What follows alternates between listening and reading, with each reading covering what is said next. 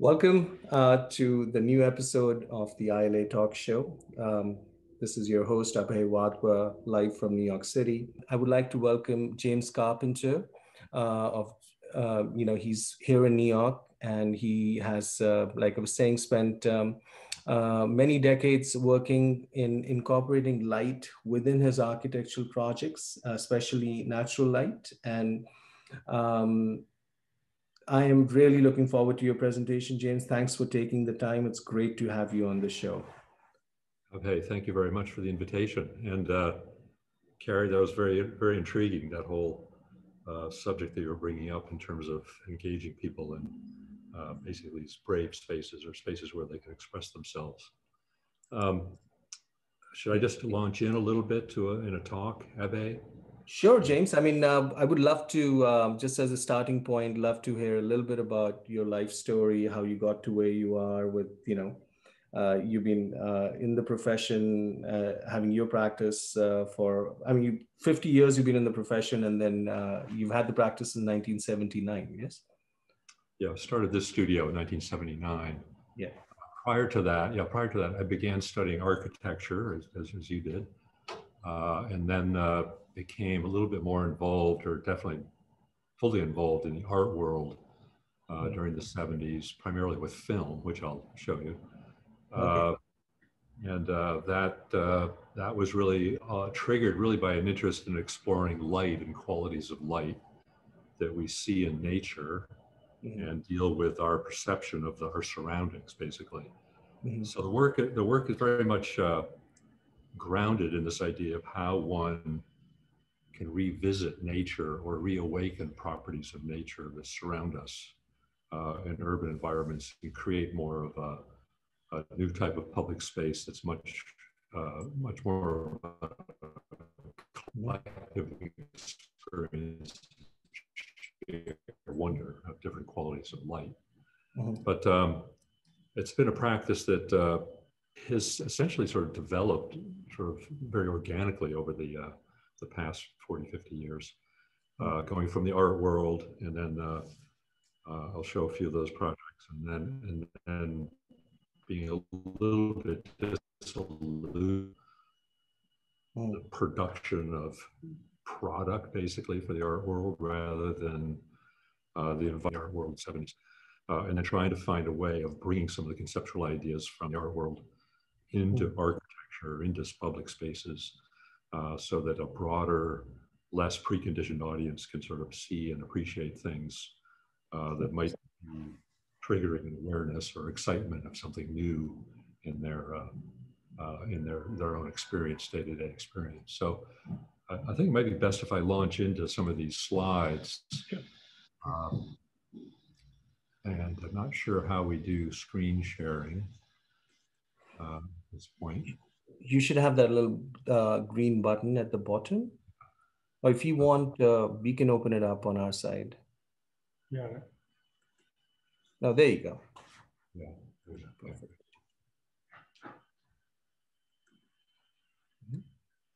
Yeah, great. Okay, thank you. So let me, so this has been the focus of our work. I mean, obviously it's working at all different scales, from very small scale, very intimate, sort of private residence level, installations in the art world, and then evolved in much larger projects. But just to begin a little bit of where I began understanding a little bit more about my own predilections or sort of interests in light. I went to the Rhode Island School of Design, and then basically graduated in sculpture, although I started in architecture. And my work as sculpture were really films and groups of films that basically established a new space. When you walked into a gallery or whatever museum space, you were actually confronted by basically a different context, basically oftentimes sort of a natural context of, either birds or different things to do with natural history. And this is just one example. This is a small river that was being managed by the University of Washington for salmon, sort of genetic salmon trials. And a friend of mine was doing his PhD there, and we basically set up a series of cameras, as you can see down here, this little early sketch of the project down below. series of cameras that sort of march up the stream with films, actually, cameras all sort of shooting down directly into the surface of the water to sort of capture the activity in the stream. So you can see the blocking out of the images here on the top and sort of the actual projected images adjacent to it. Mm. And the interest here is about what our eye actually tells us about these phenomenon or events that occur in front of us all the time, 100% of the time, how our eye actually tends to filter information unconsciously. And my interest in this is really, what does our eye see when you slightly change the timing of a film? So you're obviously watching the movement of this migratory phenomenon, but the longer you look at this is the understanding of what you're seeing is not necessarily the rocks at the bottom of the stream or the water per se, or the fish moving through it. But the longer you look at this film, you realize that you're seeing a reflected image of the sky overhead. And this just sort of fascinates me, how our eye makes very quick judgments of what surrounds us. But then if you allow yourself time, your eye begins to discern other levels of information and activation of space created by light. And in this instance, it was really this awareness that here you are next to a river.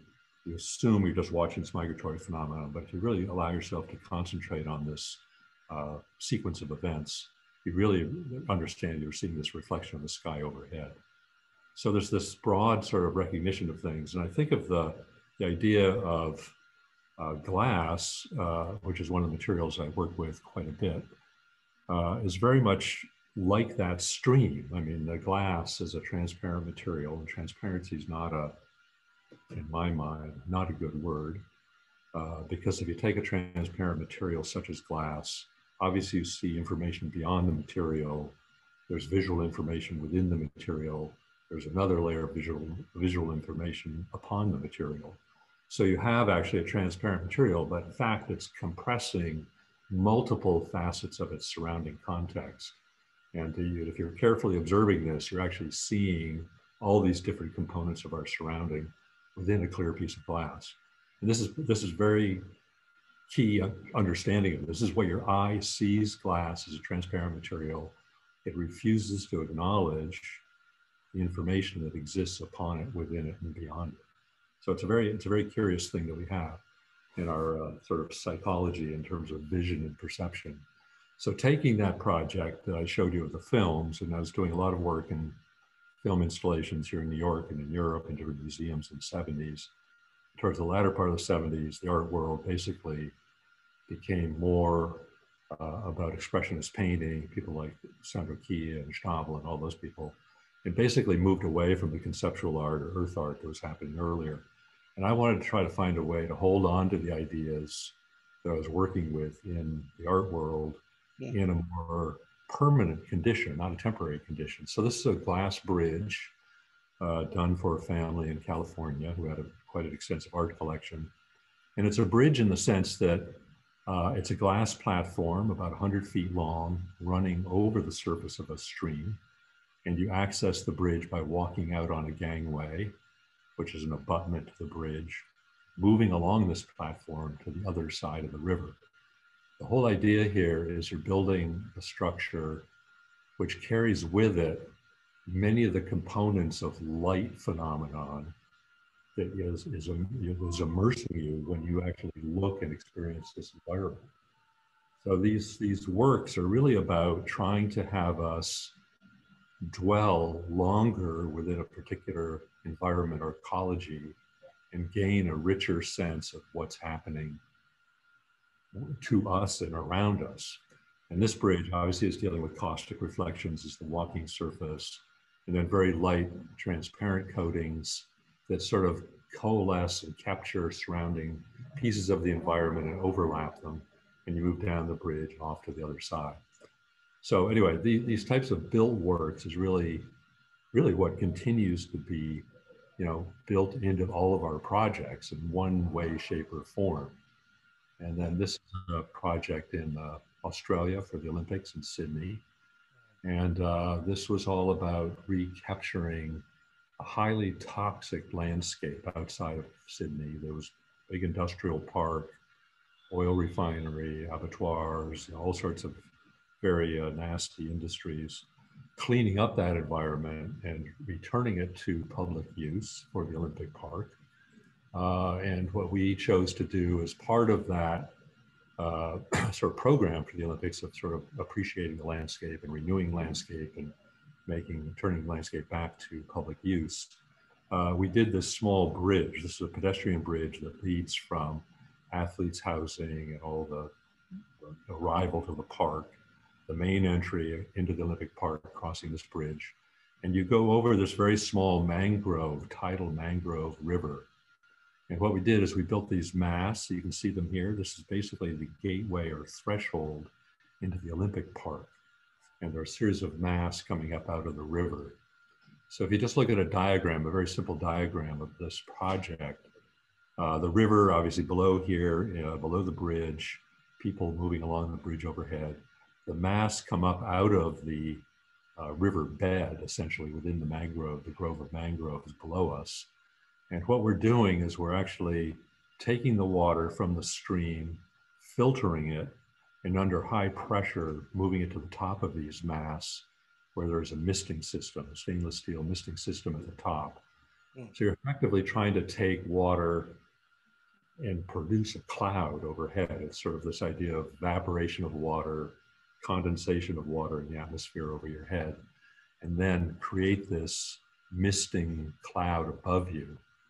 And in order to trigger people's awareness of this, in the distance, quite a ways away, is a heliostat. A heliostat is a device that tracks the sun all day long, but projects a constant beam of light back through this alignment of mass.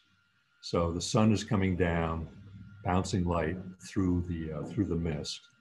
And to understand how to make things visible to the eye in the daytime, the mirror on top of that heliostat is actually a dichroic mirror, meaning it's a glass which filters the full spectrum of both visible and invisible light down to a narrower band of wavelengths. In this case, the glass is allowing all the blue light to pass through it, and it's only reflecting or rejecting the yellow end of the spectrum. So yellow is, of course, as you all know, studying color, is one of the most apparent colors to the eye. The eye sort of sees yellow quite easily within all different conditions. And in this case, we sort of learned this almost by default. If this were a conventional mirror, you actually would hardly see this. You would hardly see this beam of light. And it's only that we've actually filtered the light that this becomes more apparent.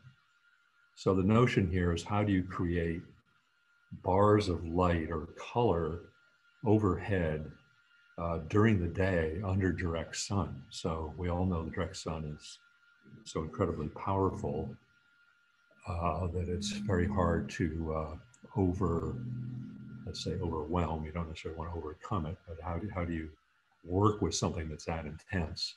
And by actually filtering the light, and this is our dichroic mirror in the distance, the sun is coming down and bouncing a beam of light through here. It's always, to me, when I'm thinking about light or working with light, it's always about the target. I mean, like, what is it that makes the light present? And this is something we don't give enough consideration to. The light is everywhere. It's everywhere around us, but it's only made present by hitting something that allows it to reveal itself. So that's sort of a fundamental mystery. I mean, you have to have a target or a subject upon which light can reveal itself. So in this instance, a mist. So it's a cloud, a synthetic cloud. And this bar of light, depending on the weather conditions, can be these fragmentary patches of light, as you see here, or under an overcast day, higher humidity, this becomes a much more of a consistent beam. And the beam of light can in fact actually go for up to a half a mile or a mile. But the whole idea here is people walking into the park, you're over a mangrove stream, you look overhead, there's this bar of misting cloud with this beam of light that's sort of appearing and disappearing depending on the weather conditions, to sort of just spark your awareness and consciousness of an event that's happening, of moisture from the surface of the earth, ascending into the sky, cools, and then redescending to the earth, obviously as rainfall. So just a way of sort of taking a cycle that is happening all the time and bringing it to your attention. And then a different project, say, jumping into an urban context, which is obviously where we often find ourselves working. This is here in New York City. It's the Hearst Building, Tower by Foster. And we've worked with them many projects over the years, but this particular project, we worked with them on establishing sort of these clerestory lights and skylights within this large atrium space that resides within this hollowed out skin of the original building. And what is of interest is the entry to this original building, which was done in 1928, is quite small. I mean, back in that time, this would have been actually a grand entry, 100 years ago. But today it's rather restrictive relative to one looking into a new building, and particularly restrictive in terms of light because it's a fairly dark opening. So our primary goal here was, here's that little arched entry we just looked at. You're coming in off of 8th Avenue. You're under bright sun out on the street always, typically looking into a darker environment, right? And this is one of the issues of entering a building, is that the building lighting conditions obviously cannot be as bright as the sun on the street outside. So we basically use a very simple principle of a periscope. So here you have an inclined surface of prisms, a reflective surface, let's say. We have a lot of sky brightness and direct sun coming in overhead. So the whole principle here is very simple. When you look into the building, you're looking at a periscopic surface, and you're in fact looking out of the building. So we're bringing all of that daylight in and projecting it out to your eye, or vice versa. Your eye is looking in and looking back out. So that's how it functions relative to the use of daylight. And then secondarily, we're gathering the rainwater on the roof of the building. Again, bringing it down, filtering it, and cooling it. Not dissimilar to the Australian project, filtering it and cooling it in this instance. And then running that chilled water over this inclined surface.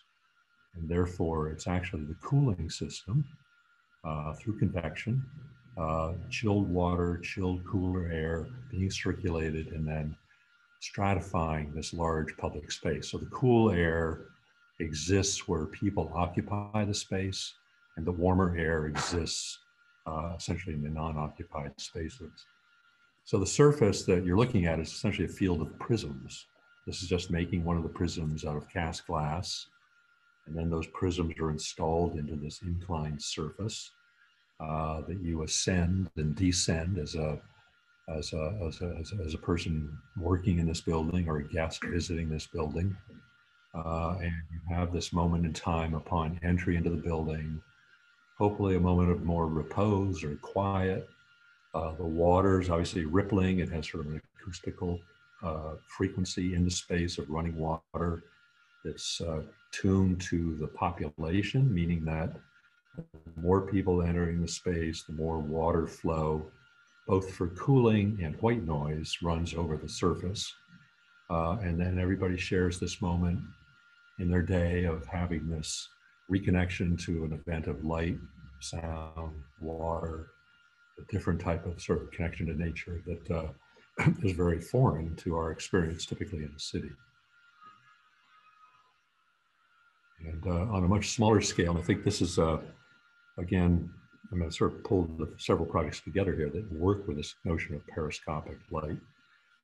This is a private residence for an elderly couple that moved from the suburbs of Minneapolis with a very beautiful art collection, very beautiful modern house done in the 60s.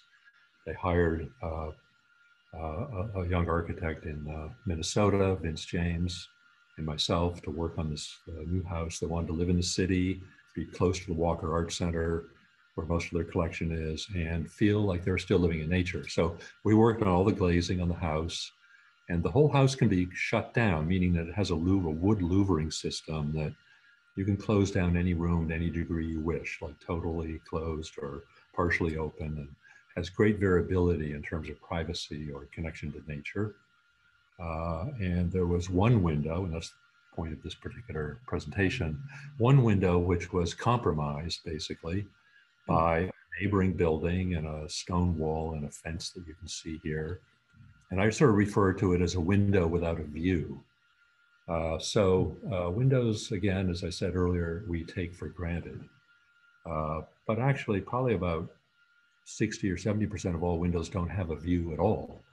And this is how one might think about creating a window, but it's a window that allows you to construct a different idea of your surroundings. So you're looking at it under construction, just to let you understand what it is. It's a field of very simple lenses suspended.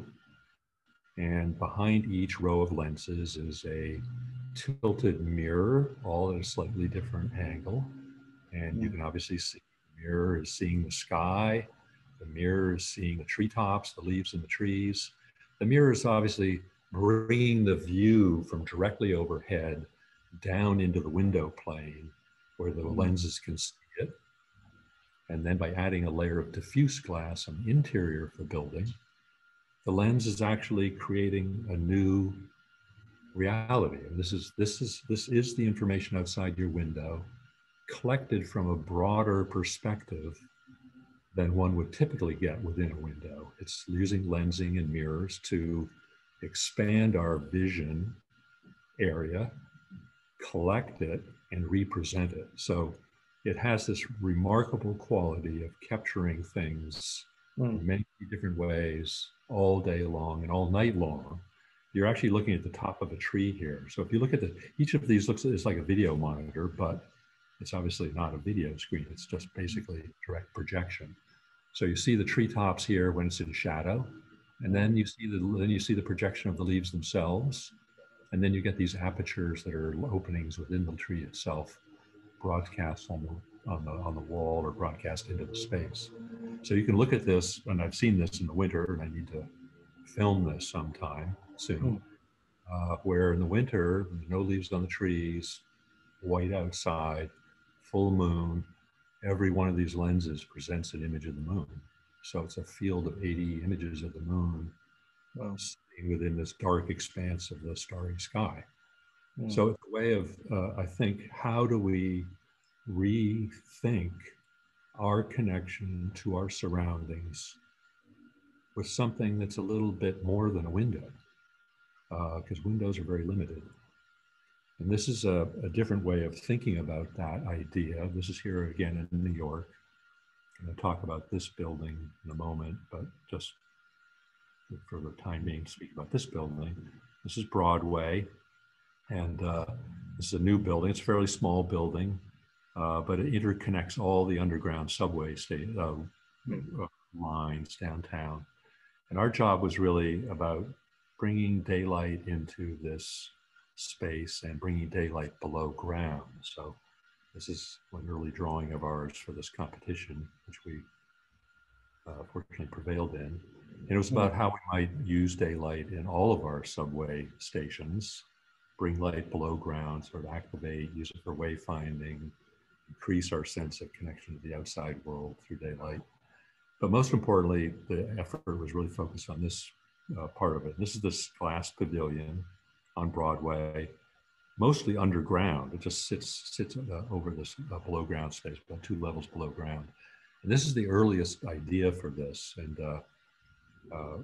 we are thinking of this as over time, we came up with a very different shape. You might recall in this instance, it's more of a inflated form, let's say, but we ended up with, let's call it a deflated form, but it's actually a toroidal shape. So it's cupped in the aperture. Here's the window aperture. This is again an idea that's related to that small window I just showed you. Here's the smaller aperture. It's not so small, but it's an aperture of the skylight. Normally when you have a skylight, Here's an example of somebody standing below the skylight. Your view of the sky is restricted by the perimeter condition of that window or that skylight. However, if you shape the contours around that window, all of a sudden, if I look up at this surface here, I'm in fact looking at the sky way over here. Or if I look up at this surface here, I'm actually looking at the sky over here. So this form, again, sort of broadens. Rather than this restricted view of the sky, all of a sudden now our view of the sky is much broader. It's just a simple optical principle. And this shows you how it's made and how it's installed. It comes like a great big oriental carpet, bundled up. It's a cable structure. It's secured at only 2 locations in the building. It's secured at the perimeter of the skylight and then secured at the perimeter of the first floor and then tensioned. And then that system is clad with a type of aluminum. It's actually an optical aluminum, meaning that it has optical properties in terms of both light reflectance levels, but more importantly, it has a characteristic of materials that we don't always pay attention to. And for us, when I spoke earlier about this idea of light always having to have a target, yes, you need a surface for the light to fall upon. But if this particular project were done like in a mirrored type finish or a finish that has high reflectance to it, you would not see this at all. It would be too shiny. It would be like it wouldn't carry, or what I call hold the visual image. What you're looking at here, this is a cloud in the sky, and this is the sky outside the building, brought into the building. So I'm looking at a cloud that's actually over my head, behind me. So that view angle I told you before, I'm looking at this curve, but in fact, my eye is looking back over my head. So you can, at certain times of day, you can see this. You can't see it in the middle of the day because there's too much light. But morning, afternoon, you can see this, where the clouds are actually moving in the space with you. So it's this notion of, in some ways, revisiting, you know, the earlier thoughts of theater, Greek theater, say, like out under the sky itself, but not necessarily just trying to paint the image of the sky or reproduce the image of the sky in some way, but in fact have the sky itself be present within the space with you. So this is a space, you know, it's a public transit place. There's, you know, pre-pandemic, about 300,000 people a day move through here. And obviously the hope of this project and all the things I'm showing you is that when you move through this space, we all see something different. Whatever place you're standing in the building, you're seeing something different from one another. However, collectively, you're all responding to this event brought into your life, typically very harried and busy and running, as we all do here in New York, but all of a sudden there's a moment of repose and sharing something that has a connection to, you know, the world beyond the city we're in. And this is also not a view you're going to get if you stepped out into the street. You know what the sky looks like when you're in New York looking up. It's framed by tall buildings. So you don't normally equate this sort of view to a view that you see in the country. And there's one last quick project. This is in the same neighborhood. The project we just looked at is roughly here.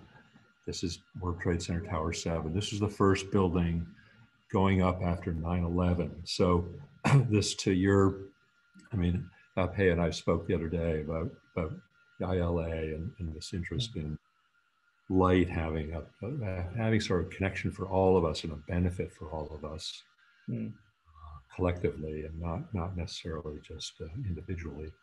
And then Tower 7 had a lot of responsibility. Here it is. This is the World Trade Center site, obviously after the building collapsed. This is Tower 7 just starting. And the responsibility here was to build a building, this was Skidmore, build a building that actually, what we brought to the project, responds to light in a way that no other building does in anywhere really. But takes advantage of the remarkable quality of light we have here in New York, which is we're on an island surrounded by 2 major rivers and the ocean. lots of atmospheric moisture, a lot of clear days, a lot of light interacting with that moisture in the air. So our light is very physical, it's very present. So we wanted this building to respond to that. So this is the beginning of the building, and what was important about this building and why it went up so quickly was it's actually the power substation for Con Edison for downtown Manhattan, which was destroyed. And we all lost power here. We lost power here in my studio because we're just not so many blocks from this site. So the whole notion of reinventing downtown New York to be more welcoming, more pedestrian, more engaging. Here we are starting with 8 stories of concrete, not a particularly friendly presence. So what we propose for the base of the building is a system where we use prisms again, very simple. These prisms have to be made out of stainless steel, but they enclose those transformers at the base of the building. And what you're looking at here is actually an early drawing or diagram of how the skin of the building, if I'm looking at the building, or if I actually, the way to explain this, if I put my back to the building and looked out to the street, this drawing represents what's behind me. Like the light is coming down the streets. We have fairly narrow streets in this area. Light's coming down the streets very obliquely. There are openings in the sky plane opposite you or down the road, down the street. So this is a diagram of available light areas on the opposing elevation of the street. And this was accomplished by building this double wall, like an outdoor screen, an indoor screen. You can see an outer surface here that responds to daylight, an inner surface that responds to artificial light that's built into the system here. But just by rotating these prisms, these are rotated about 15 degrees from this row of prisms, you end up with a fairly quiet surface, but a very active surface relative to responsiveness to light. This is the going up over the waterproofing and the transformers. This all had to be demountable. You move transformers in, move transformers out. Has to be blast resistant for the pedestrian in case the transformers explode. Has to be 50% open for natural ventilation. And then it becomes this wrapper basically for the industrial part of the building.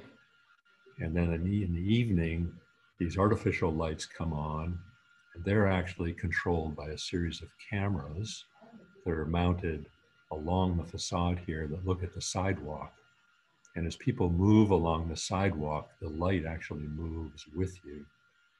So the building is very much coordinated to the movement of people in the building. And that's sort of the base of the building. Then the upper part of the building, which is the occupied part of the building. And just briefly, this is this discussion I started when we first spoke about this.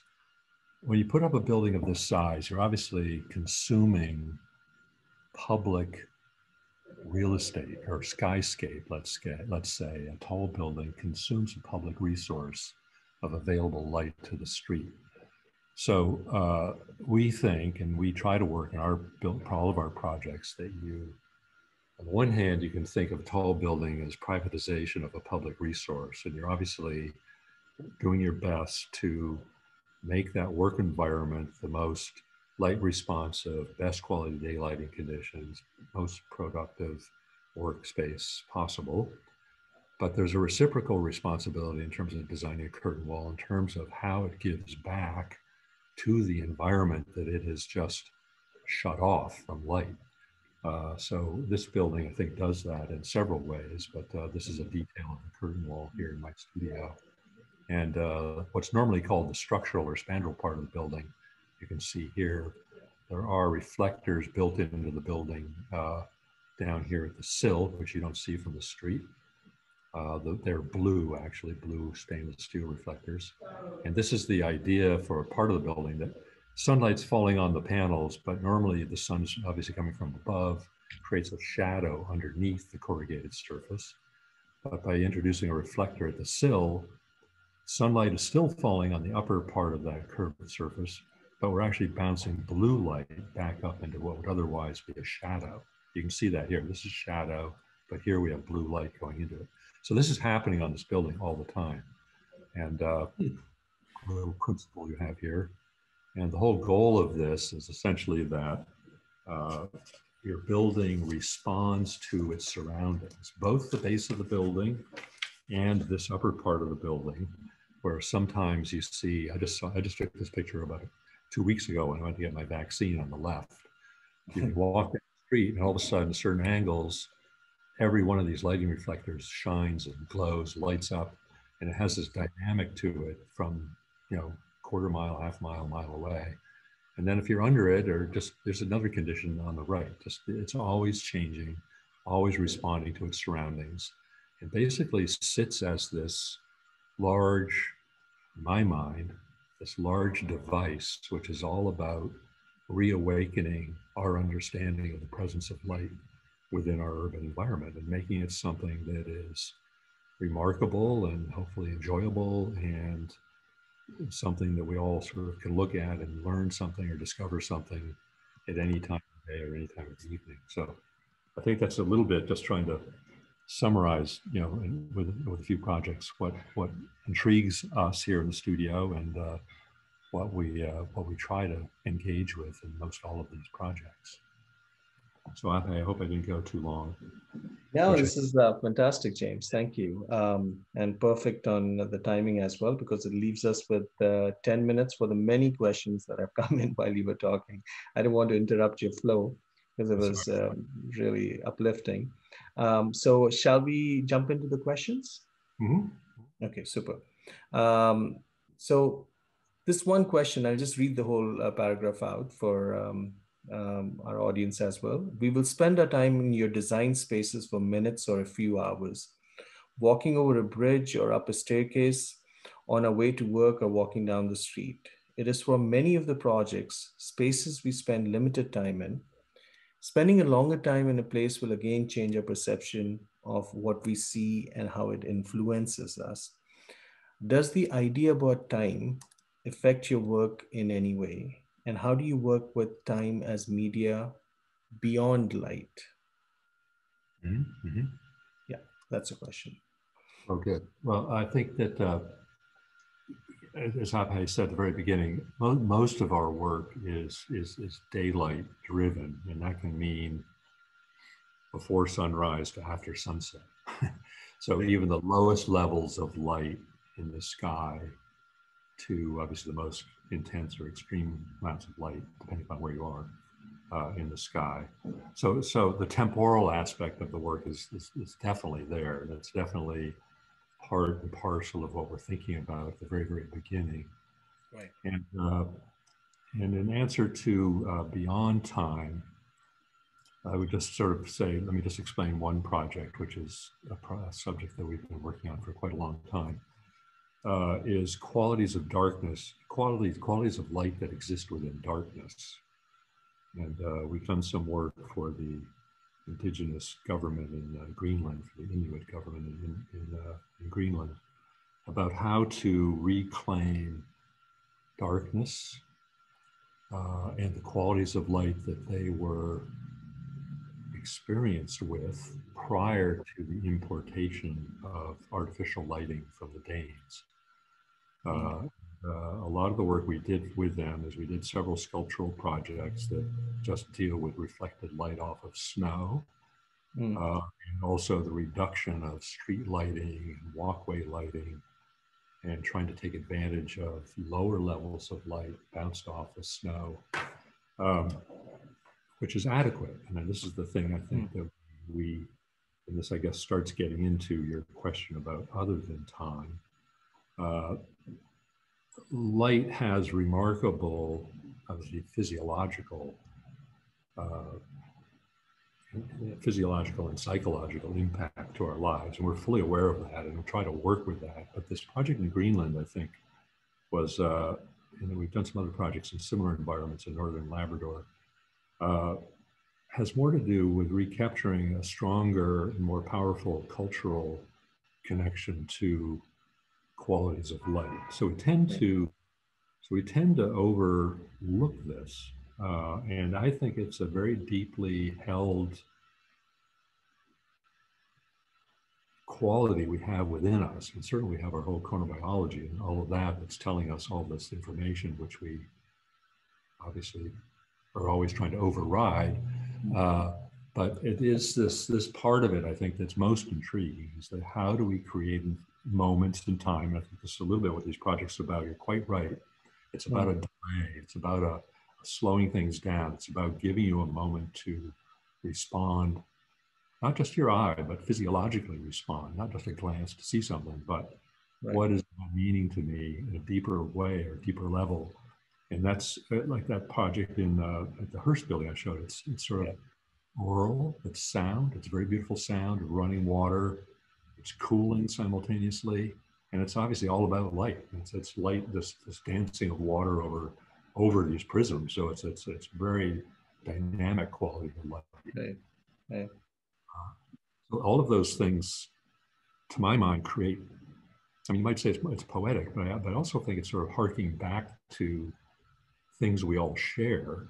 And that's again getting beyond time. I mean, it's maybe not getting beyond time, but maybe it's getting into time in a deeper way. Connecting with us. So. That's fantastic. Well, there are a lot of questions that have come to me as direct messages as well. So let me try chipping away at as many as I can.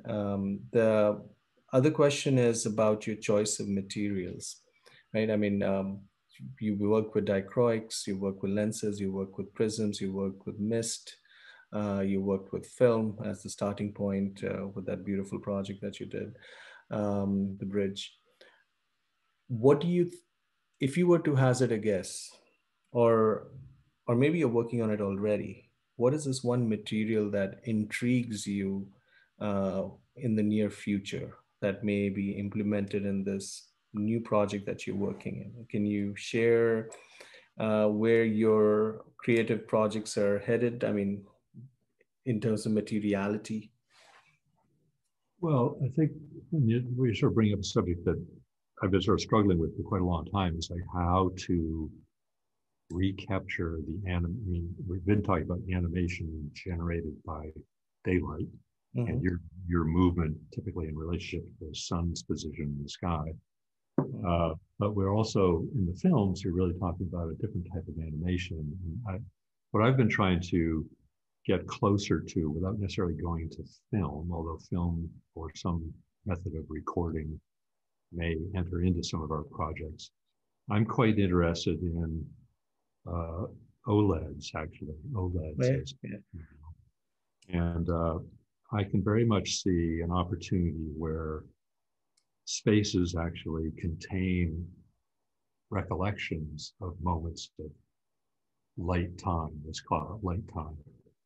So the space you're in might recall, you know, a moment of remarkable light that happened in that same space 5 years previously or something. I mean, there's a way of bringing about a recording of events that happened in a space that can keep that memory alive with qualities that exist. So there's somehow, I think, a way to capture memory, capture exception, capture, you know, experience in a way that recalls all these things. And it can be very, very subtle. It can be extremely subtle. I mean, most of us don't give ourselves time to dwell time, let's say, to recognize things that exist within subtlety. A project like Greenland have been helpful in that regard, is that there is an inherent understanding of incredibly subtle qualities of light. That also directly correspond, you brought up materiality, but also coordinate with various attributes of snow, which are, you know, there's thousands of different conditions, crystalline, solid, I mean, and each of them responds differently to light. There's that whole thing about different types of snowflakes, and there's 64 different types of snowflakes. In fact, I would send you a link to, since you've been doing this work with snow, of one of our board members who worked with a Japanese scientist who worked with water. And then he kind of got it. He's from Austria. He's not here today, but he would have jumped in on this because that's been his favorite topic for years. Sorry. I have his books. I do. Okay. Yeah. Yeah. I've been also deeply impacted by it. And then, of course, the work of, you spoke about darkness. So the work of Junichiro Tanizaki becomes kind of, the obvious connect from the Eastern perspective, in praise of shadows and praise of darkness. Yeah. Yeah. That's been a phenomenally impactful work for us also in our architectural projects, is that when did darkness become bad? Somewhere along the line, somebody said darkness is ooh scary. When did that happen? Why did it happen? And I'll send you a link to it. I think you'll enjoy at least my hypothesis on it. But let me move on to the next question. There's so many of them that have come in, but I'm not going to be able to get to all of them because we're running out of time. But I'll get to this one here, which is the human visual system is very complex and hard to understand its phenomena. You've excelled in handling the materials, environment, and human experience in such a beautiful way. Hats off to you, Mr. James Carpenter. Your contribution to society is outstanding. It's wonderful things. Do you create a mock-up before actual implementation? And how do you sell to the client, since it is unique and each project has its merit? And a more subjective, I guess, more kind of, I don't know how you'll answer this, but how did you come to such creativity? So 3 questions, I guess, part, of what he's posed, or the person posted. Well, I guess first part has to do with mock-ups, or with how we explore an idea. I don't know, you can look around here a little bit. This is basically a workshop, my studio. There's only a couple of people here because we're all working remotely generally, except me. It's an environment which, obviously, we have great light in this particular space, but it's an environment where we are constantly working with new materials, working with glass, when I say working with glass, that's a material that I became very much connected with back in the 70s. I worked for Corning Glass, which is a large technical glass company. Sure. Got very immersed in glass in a technical way. And that's sort of how I got back into doing these bigger architectural projects. But anyway, yes, we do work with mock-ups of all different scales, starting with smaller, tabletop things just to explore an idea, to verify some of our thinking and idea. Then we build up to larger scale mock-ups. And if I turn this camera the other way, you're looking at a mock-up right here next to me, which are 12-foot tall pieces for a new terminal building in San Diego, which is their big glass pre-soleil system on a new building. So we work with mock-ups in our studio, full scale, and we try to get them up and built early. So this has been here now for several months, but we'll study this thing for a longer period of time, and then use that time to sort of refine our thinking about it. And then eventually it moves to glass mock-up pieces, and the same thing will happen. And then the second part of your question is, how do you convince clients to do something like this? Well, it's a bit of a leap of faith, but sometimes, I guess, but we've proven we can do these things technically and aesthetically at a large scale, and several architects have supported us in that regard. But quite frankly, like a project like Tower 7, which is, it's a pretty good sized building, it's about 50 stories. And every single meeting with the client took place right here at this table where I'm sitting right now. We have full scale mock-ups of things. And having those mock-ups that can actually demonstrate what you're talking about very early on sort of gives them confidence in what you're proposing is achievable. And you get decision-making happening based on actual tangible things, and therefore you don't have a lot of go forward, go backwards, go forward, go backwards. You have a lot of times try to get a more linear decision-making process, which allows some of these things to get built economically on a larger scale. And then the third question, let's see, I guess what was the third one? Was that how do we get them to pay for it? Is that it? What was the third yeah. How do you get to this kind of creativity? What's your special diet? I don't know. I mean, I've always, I didn't explain exactly. I went to the Rhode Island School of Design.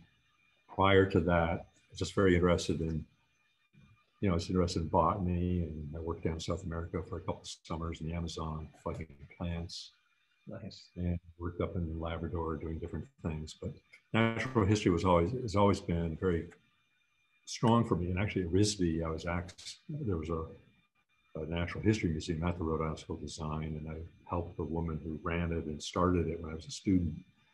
And she asked me, I was teaching at Berkeley, and she wrote me during the winter time there, wrote me during the winter and said, well, I'm thinking of retiring, and I've spent 35 years, 40 years building up this natural history museum, and I don't know who else would be able to take this over. So she asked me to come back to RISD and sort of take over the Natural History Museum. So my career is really locked into natural history in many ways. And I think that's the underlying inspiration and this reliance on daylight and materials.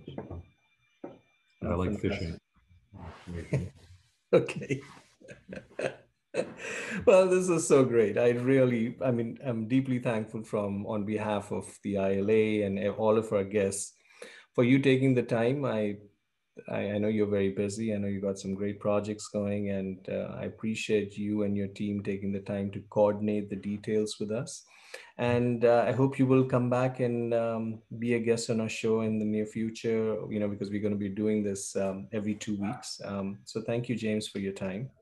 And such a pleasure having you here. Really, I just want to say I really respect, obviously, your work individually, but also the whole work of your ILA organization. And it's such an important thing for people to, in all different ways. Obviously, we do it in one way, but this whole broadcasting, a more sympathetic understanding of light and the human's reaction to light and color is so important for everyone's betterment. So look forward to participating on any of your Thank you, projects. James.